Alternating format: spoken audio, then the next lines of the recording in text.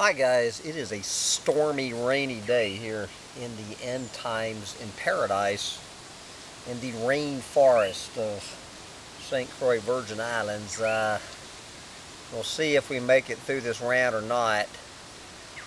Anyway, it is Wednesday morning, December 30th, 2015, so I'm getting ready to bring you my climate change meltdown roundup rant on this stormy, dark day in the end times.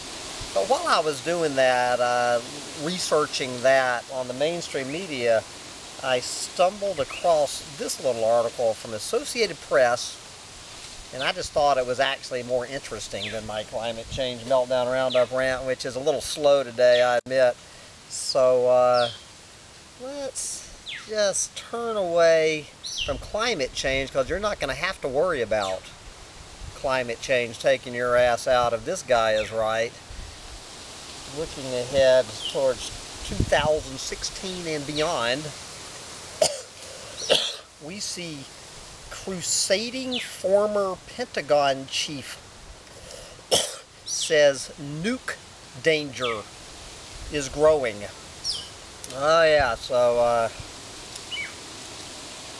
what else is nuke? This is William J. Perry. Late in a life lived unnervingly near the nuclear abyss, William J. Perry is on a mission to warn of a, quote, real and growing danger of nuclear doom. This is the 88-year-old former defense secretary is troubled by the risks of catastrophe from the very weapons he helped develop. I guess having a little bit of guilt, a little bit of oops here, looking back over his miserable little life. Atop his list of catastrophes would be a nuclear terror attack in a major U.S. city, or a shooting war with Russia that through miscalculation turns nuclear. A terrorist attack using a nuclear bomb or improvised nuclear device could happen, quote, any time now, next year or the year after, close quote. Yes, Perry played a central role in developing and modernizing nuclear forces throughout the Cold War.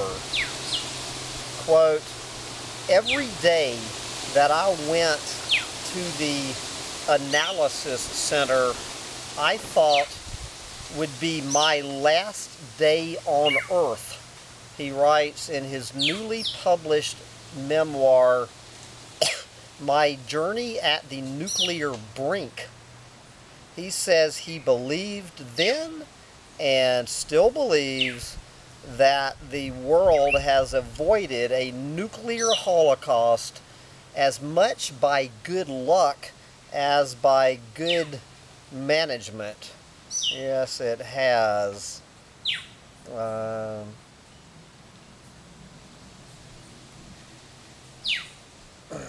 going to put the link to this. I'm going to put the link to this whole article and highly recommend you read it. I'm just going through parts of it to whet your appetite. Let's see.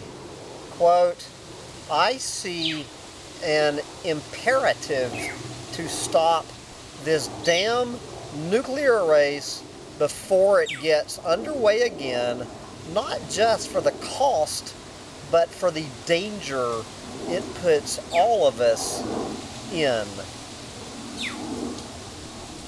We are facing nuclear dangers today that are in fact more likely to erupt into a nuclear conflict than during the Cold War. Yes. A soft-spoken man not given to hyperbole, Perry is on a public crusade to persuade people that nothing less than the future of civilization is at stake. And what worries him most is that few people seem to notice.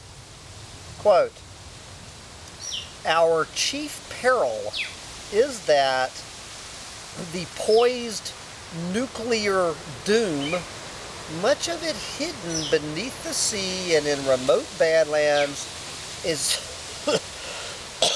is too far out of the public consciousness." In his book's preface, Perry outlines a nuclear terror scenario which he calls, quote, "my nuclear nightmare born of long and deep resistance." And this is called them terrorists getting hold of enough uranium to making a nuclear bomb to take out Washington, D.C. or some other city. Quote, "The danger of a nuclear bomb being detonated in one of our cities is all too real. And yet, while this catastrophe would result in 100 times the casualties of 9/11, it is only dimly perceived by the public and not well understood." And, you know, I have to admit, I'm probably a little bit in that camp of clueless morons while I'm waiting for overpopulation and climate change and such as that to take down the civilization in this planet. I guess maybe I won't have to wait for the 50 or so years that I think the civilization in this planet have, because according to this guy, it could happen in 2016.